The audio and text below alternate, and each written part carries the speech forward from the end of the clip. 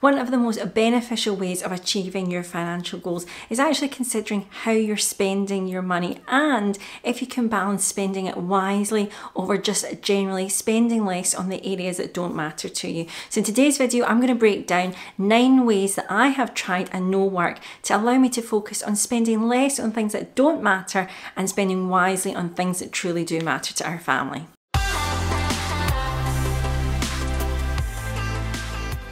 Hi there, welcome back to my channel today. My name is Jennifer from mamafurfur.com. I make videos all about personal finance, investing and success mindset in the UK. In today's video, I want to give you 9 ways that I know can allow you to spend your money wisely, but also reduce your spending in areas that simply don't matter to you. So if you're brand new to this channel today, I'd like you to hit subscribe so you never miss any of my videos. And also you might want to check out my best of playlist. I talk about the stock market, investing, using tax efficient savings such as investment ISAs. There's tons of resources there, basically allowing you to get time and financial freedom. But let's get started on those 9 ways that I know help me and I believe will help you spend less money and focus on things that truly bring you joy. So the first method is simply to track your spending. I've mentioned this in a few other videos before, how this conscientious spending, looking and seeing actually how you're sending your money out into the world, truly can change your life. The first thing I did was simply pick up a little notebook. I mentioned this before in a couple other videos,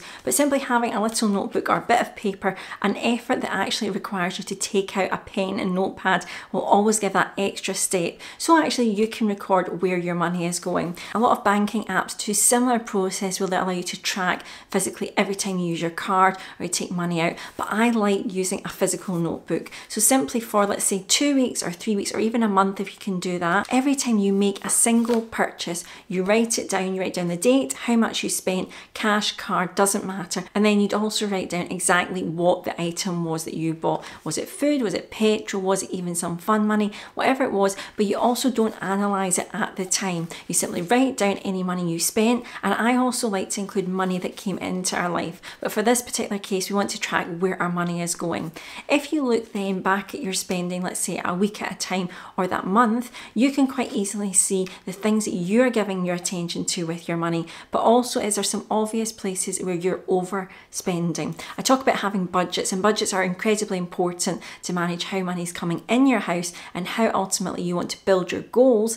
But do you actually know where your daily spending habits are taking you? You actually start to see loopholes where the money could be better spent. Often people will say, I don't have enough money to travel, but there's a lot of lunches and teas and coffees getting bought during the week. But if you were able to change one habit, such as taking in a packed lunch a couple of times a week rather than eating out, you could quite easily build up a small amount of money every single month that could be used to travel every few months instead. Simply looking at your spending will open a world of information to you and also allow you to be that accountability step that allows you to make sure you're making the right choices with your money. There's a fantastic quote by Jim Rohn, who was a very famous motivational speaker in the 80s and 90s who worked with the likes of Tony Robbins and kind of started them on their journey. He said that if you gave him your bank account, he could work out exactly what your goals were and the direction of your life simply by looking at your spending. And that's very much the case, certainly with the tracking element I mentioned there. But there's another way actually to encourage you to spend your money wisely,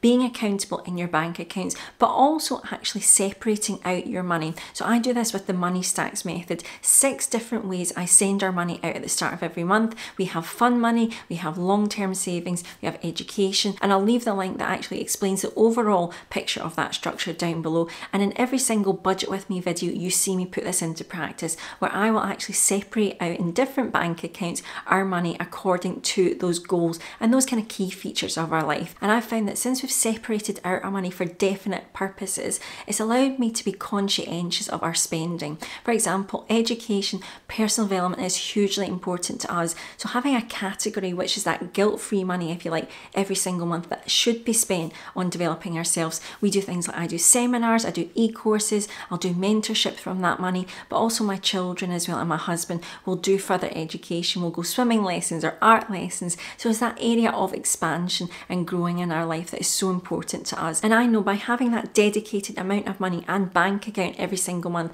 that I can keep track on, it encourages me to spend on the areas that matter to me most, rather than having just one bank account, our income comes in and eventually it just goes away and eaten up. Another great way of spending money wisely and actually stop spending on things that don't matter to you is simply to decide your financial decisions and goals ahead of time. So for example, achieving financial independence, so an amount of money that we could actually live off passively on the interest every single year, is one of my key goals. Another goal is our mortgage overpayment, getting rid of our only debt that's left. And so at the start of the month, as soon as our bills come out, also comes out our 10% that's going towards our financial freedom, and also we make an overpayment on our mortgage. And those two things come out of our bank account first of the month before I can do anything else. And that way I've taken the emotion from those decisions. I've not had to rely on actually myself deciding to put that money over. It's simply on autopilot. And that's where you take away the habit of sometimes living just within your paycheck, that all you have right now you spend.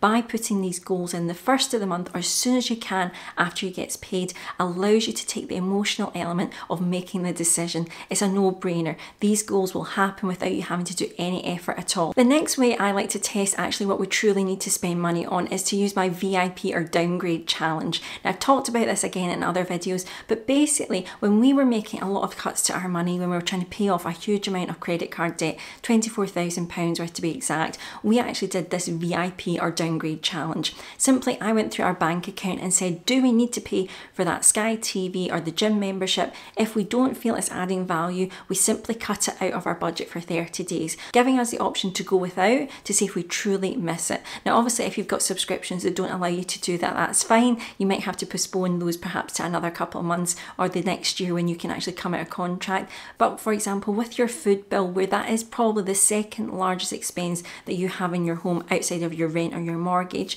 could you actually shop at a different supermarket and see some of those savings? We all know that everybody loves Aldi and Lidl in the UK especially. If you're used to buying in like Tesco or Asda, are you buying the branded items when perhaps their own version might be just as nice? But that's also the flexibility of this particular strategy. You can have the VIP level items as well. You can have the branded items if it allows you to spend wisely on things that truly bring you joy. So similar in the VIP and downgrade challenge, I also like to do no spend weeks. Now you might have heard a lot talk about no spend days. If you're particularly in the debt-free community in the UK, these are simply where you aim to not spend anything that is outside your essentials. So if you needed food or petrol, you'd really try to keep it to a minimum, but anything outside of that you wouldn't be spending money on. You'd look for ways to have cheap or free days with your family, or perhaps in your normal everyday living. Now what I like to do is limit this to a week, 7 days at a time. And you can even do this once a month, really to encourage you to think outside of the box of your normal spending habits.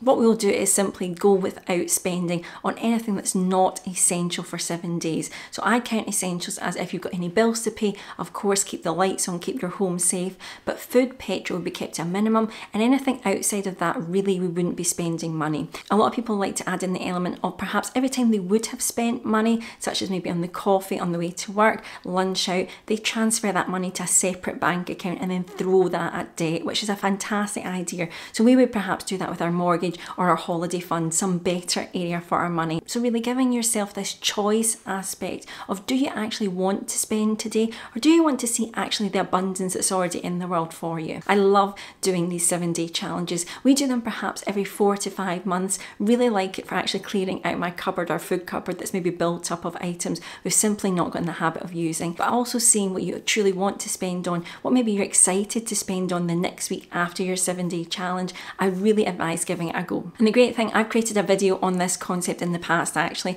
I'm going to link it down below. It is how to do a 7-day no spend challenge. Go and check it out. The next way to actually use your money wisely would be create actual wealth for your life. So I do this through investing often and regularly as early as I can. So if you follow my channel before, you will know I'm passionate about using investment ISAs and actually using the stock market to allow us, our family and you to gain passive income in the future. Very much in the way like a retirement fund your pension will when you're 65 or over.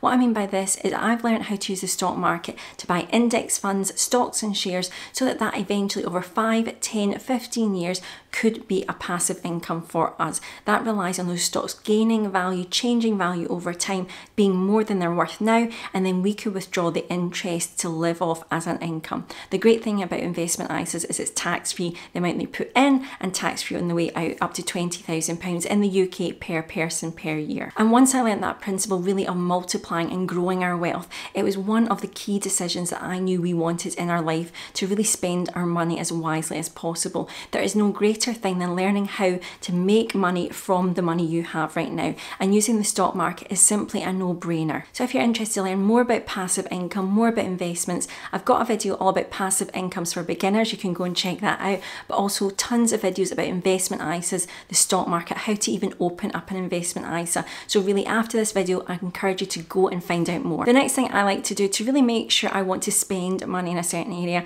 is simply going on a 24-hour freeze. And what I mean by that is often when we're stuck in, particularly on online shopping, we see lots of items that we want. Taking that pause, that 24-hour freeze button to actually see, add it to basket, but then walk away and actually truly work out if you want to spend that money is one of the greatest strategies you can give yourself in your mindset. Often people will buy those impulse buys, and often we perhaps regret spending those amounts of money on things that truly don't matter. But giving yourself, particularly with online shopping, 24 hours at least, hit that pause button, then come back to it. Another great benefit of this is a lot of other sites outside of Amazon tend to see when you've created a basket, they want to encourage you as well to spend if you walk away. So suddenly you might find you get a couple of codes or vouchers from companies in your inbox to encourage you to turn that basket into an actual purchase. Another great thing about having that freeze for 24 hours at least allows you to actually see, is it the cheapest deal that you've found for that item? Let's assume we do want to spend the money. So using sites like perhaps Idealo, which is a price comparison site, or allow you to actually search the internet, perhaps there's better deals out there, codes, vouchers, there's even cashback sites where you could get more of your money back simply by spending the same amount of money in that location. My next tip I very much touch upon over and over again, and really it's simply making sure that when you're spending money, it's truly bringing you joy. It's for no one else to judge how you're using your money if you find value in your life. I do this with our budget as a family. I'll look and see where we're sending our money out, particularly with direct debits, things that are on autopilot, and truly are we still getting the same joy from them? It could be perhaps at that art class, if my son didn't enjoy it, perhaps we want to give it up for a couple of months to see if the spark could be reignited. Is it perhaps that you're spending consistently just too much money on food, there's too much in the cupboards at the end of the month, or even are you spending too much of your money on transport? Could there be a way to think outside the box? So often when we break down our spending, take that moment to look at our budget, we actually see some elements that life could be improved by. I've talked about perhaps the travel budget. If you find it's consistently just too much of your budget has been eaten,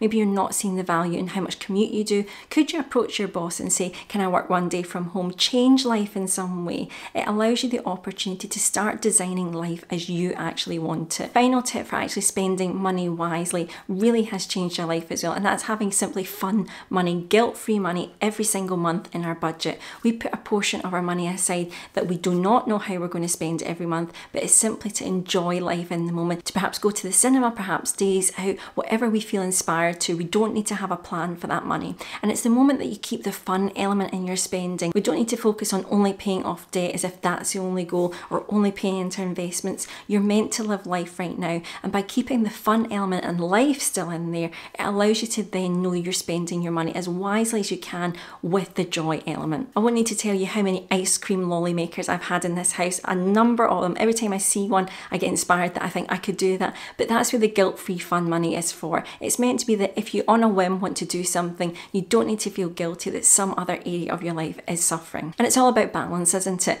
And hopefully with these tips, I've allowed you to see a couple of ways that we've actually implemented to truly see our spending habits, are they actually what we want them to be? And it's allowed us to make sure our goals are in place as well. You've got to be able to live life with your money. Money is absolutely in abundance, but also it should be used to bring joy. It shouldn't be a thing that causes you stress or pain. And hopefully these strategies will allow you to feel just a little bit more in control of how you're spending your money, plus keeping it on things that truly matter to you. So if you're looking for any other tips and suggestions all about money, you're in the right place, of course. I'd love you to hit subscribe, but also go and check out mamafurfur.com. I have blog posts, I've also got calculators, I've got various products on that site I know will help you. I've got a budgeting tool called the AutoPilot Money System, I've got e-courses, I've got even my book, tons of resources there that you can go and check out. And also I'd love in the comments if you've got any strategies that help you spend on things that truly matter to you. let me know as well. Share them with the audience. I know they really help to make a difference in other people's lives in all the comments down below. And if you really enjoyed today's video,